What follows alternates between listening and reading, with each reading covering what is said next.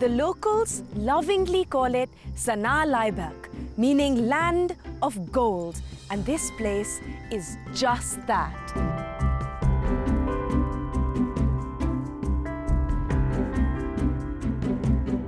A brave history, a rich culture, and a beautiful people.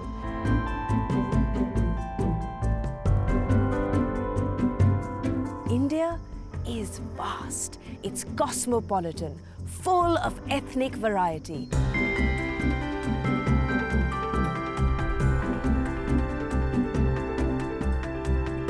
I had no idea what ethnic diversity in India actually meant until I came here, to the least explored, most mysterious, and arguably the most beautiful region of India. Join me as I explore it firsthand. Kurumjari and welcome to Manipur.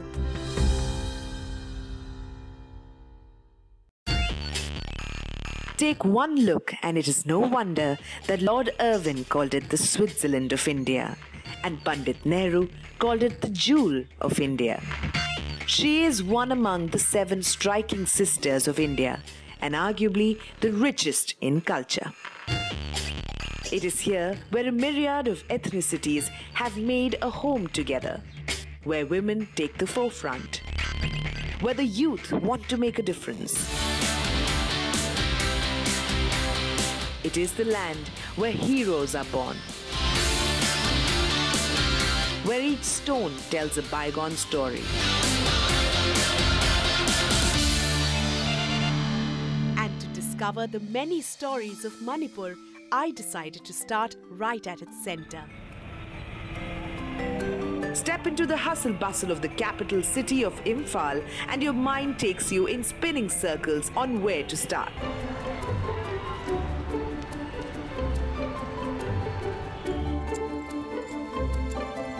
It's my first day in Imphal, and day one in any new place, anywhere, is all about where to begin your journey. And Manipur has so many options. So, I've decided to take the more authentic way, get on the streets and ask some locals. Hi guys! Hi! It's my first day in Imphal and I'm just wondering what to do. Any ideas? You go visit War Cemetery. War Cemetery? Yeah. Okay, War Cemetery. Anything else? Kangla. Kangla? Loktak Project. Loktak Project, okay. Kaibulanjang National Park. Kaibulanjang National Park. But what should I do first? Kangla. Sorry, what was that? Kangla. Okay, Kangla. I have to go to Kangla.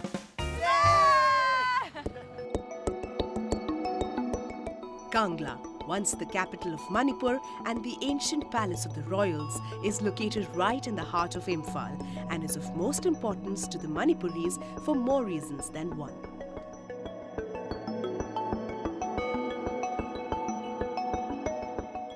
So my journey in Manipur begins in Kangla. I mean, how could it not? Since time immemorial, this has been the most important place historically and archaeologically for all of Manipur. It was the seat of royal power for over 2,000 years and has survived countless invasions and occupations. Legend has it that this was the only dry land on earth and life originated from here. Some people believe that it is so sacred that the entire cosmology of the universe is centered here. And there's a really cool way to get around. Woo! You can simply rent a cycle and be on your way. And off we go! The Kangla complex is so large that cycling is always a faster option to see it all. Of course, that is if you can keep other distractions at bay.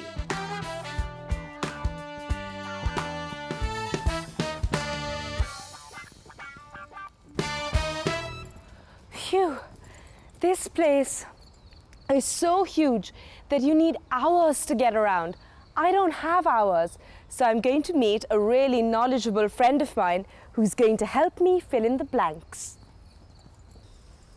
Hi. Hello, Hamba. Welcome to Kangla. Hi, Shashikant. Thank you. So it's such a big place. It's a huge area. Yeah. Kangla, it's approximately 237 acres in total. Wow. No wonder I got so lost. have to tell me a little bit about Kangla. So it will be quite difficult for me to sum up the entire legacy of 2000 years, but I'll try my best. Say Kangla. To us, Kangla is not just a fort. To every Manipuri, it is the place of cultural importance, it is a place of historical importance, it is a place of religious importance. Culturally, can you tell me how is it important? Yes, Kangla, it has witnessed three important cultural phases. Okay. The first one, ancient Manipuri culture, known to the general popular people as Sanamahism. It started, say, right from the 33 CE, where Pakhangba became the first king of Manipur. Sanamahism is a pre-Vaishnavite belief that lasted between 33 CE all the way up till 1891. Like any other ancient myth, the one of the Meiteis is quite similar to the popular story of Ganesh and Kartik.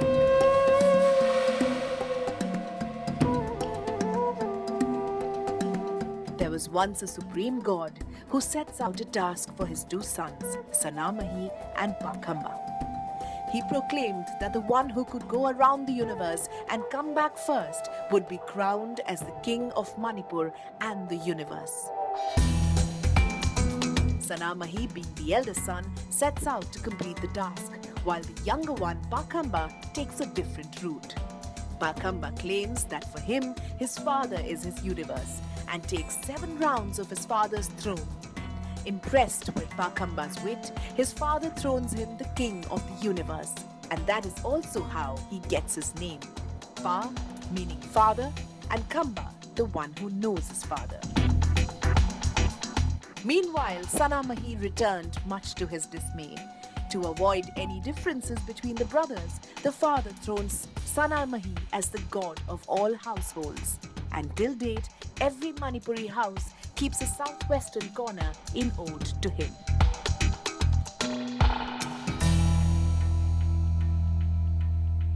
If we go to the second phase, which starts with the arrival of the Hinduism in Manipur. Ah, okay, the Vaishnavism. Yeah, Vaishnavism. It started somewhere around 15th, 16th century. The complex which we are standing right now, it's one of them. It's the temple of the Sri Sri Govindaji temple. And it was constructed somewhere around middle of the 19th century. Okay. Is it true that originally it had Like golden gold tilted roof. and marble, white marble? Yeah, white floors? marble flooring. This area is where all the performances would take the dances and the dances. rituals. Yeah, and since you talk about the dances, I mean, I couldn't resist myself talking about the Ras Leela. Of course. Yeah, Rajshri Baigachandra was the father of the modern Manipuri culture. Yeah. He introduced Ras Leela in Manipur. The Ras Leela is not just a dance form, it is integral to the people of Manipur in many ways. The medium of worship, a spiritual expression, indispensable to most ceremonies, it is the cosmic dance of Lord Krishna. Even though Ras Leela is based on Jaidev Git Gobind, the dance forms is totally indigenous to Manipur. Correct. When you look at the Ras Leela, the performer, their eyes will always be on their fingertips or on the floor, so that their dhyan to the Lord remains intact. Ah, my God, that's amazing. And the last part, which started somewhere around 1891 with the British conquest of the entire Manipur, which we call it as the Anglo-Manipuri War. Okay. And after that, they occupied the entire Kangla campus. New palace was built somewhere around 1905, and the entire royal family was shifted from Kangla to the new palace. The Kangla Sa, which you saw in the front. The Kangla Sas are those beautiful big white, white mythical beasts. Yeah, mythical beasts. It's the state emblem of Manipur. So as a punitive action, yeah, though they destroyed both those. It was only reconstructed in the year 2004. After the British left, then this was the Assam rifle. they occupied it for around another 50 years. So the world's oldest polo ground actually exists inside of Kangla, where only royalty was allowed to play polo. Yes, very true. And they converted that into a helipad? Very true. It's situated right at the back. Right at the back? Right at the back. Must see that.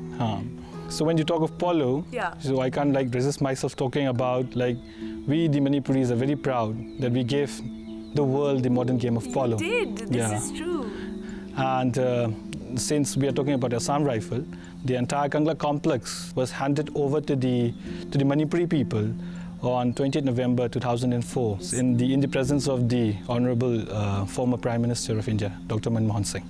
That's incredible. So finally Kangla has returned to its original keepers. Yeah, and we are trying to restore it to its original pristine glory. It's so beautiful.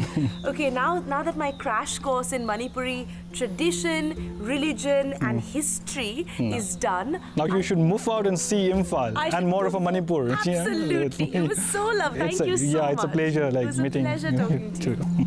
That's great. So any ideas of what I should do?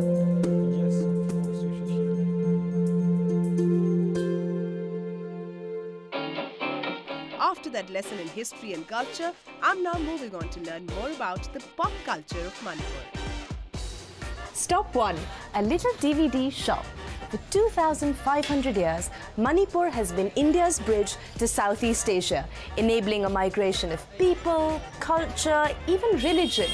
But an unexpected consequence, as far as pop culture is concerned, has been that Korea has moved in. From high street fashion, to music, to slang, to film and TV, to be Korean is to be cool. I'm gonna get myself a DVD.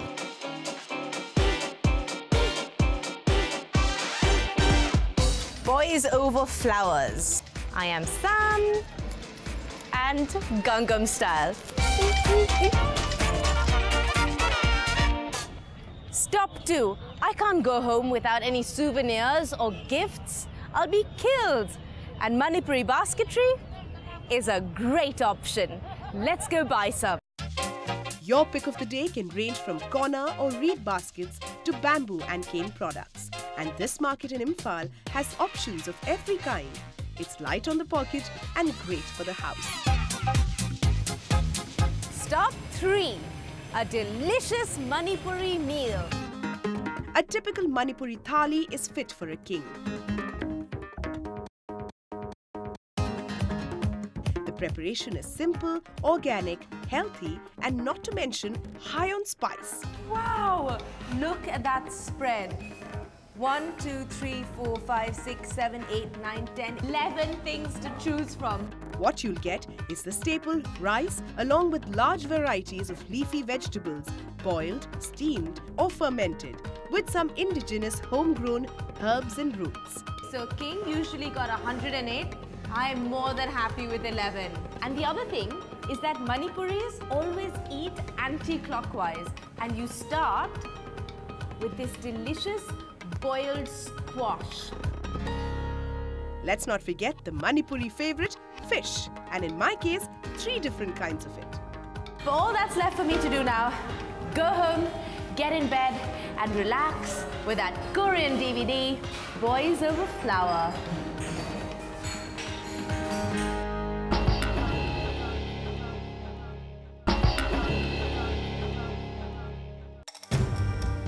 Manipur's history of war is quite deep-rooted and not many books tell its tale. So to find out about the lesser-known Battle of Imphal, I took a little detour.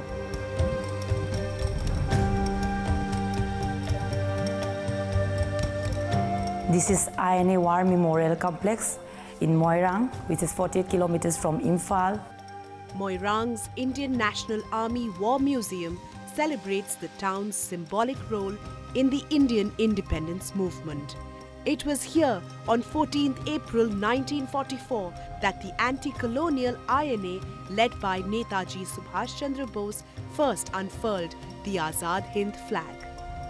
In this complex we have 3 units, that is the INA War Museum, the INA Netaji Library and the auditorium. This museum consists of the photographs related with the Indian national movement under the leadership of Netaji Subhash Chandra Bose. Netaji was possibly one of India's most charismatic and least known about leaders, and the last photograph ever taken of him is here.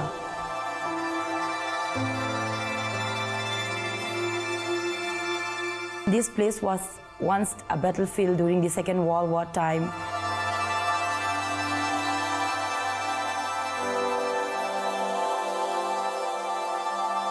The year was 1944. A war was raging across the world. In Manipur, British and Indian soldiers were defending themselves against a mighty Japanese invasion. 200,000 troops were fighting in an area less than 60 kilometers by 35 kilometers for 4 blood-soaked months. And the ultimate defeat of the Japanese at Imphal changed the course of world history. INA Museum is dedicated to the great soldiers who have died fighting for the freedom of movement of India. It's dedicated to Netaji as well as to the unknown soldier of the INA. To pay my tribute to the fearless soldiers without whose sacrifice an independent India would not exist, I returned to the war cemetery in Imphal. There are so many stories here that almost no one remembers, and yet the earth and the hills seem to be telling them.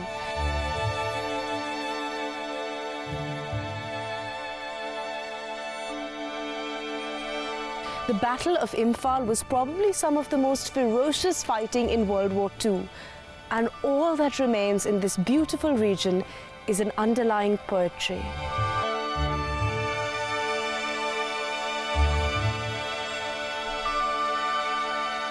This is the grave of an unknown soldier, and all it says is known unto God.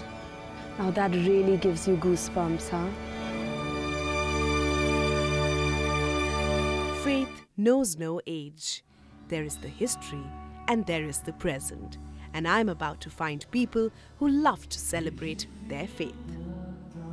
In 1981, William Pettigrew, an Anglican Christian born in Edinburgh and educated in London, brought Christianity to Manipur.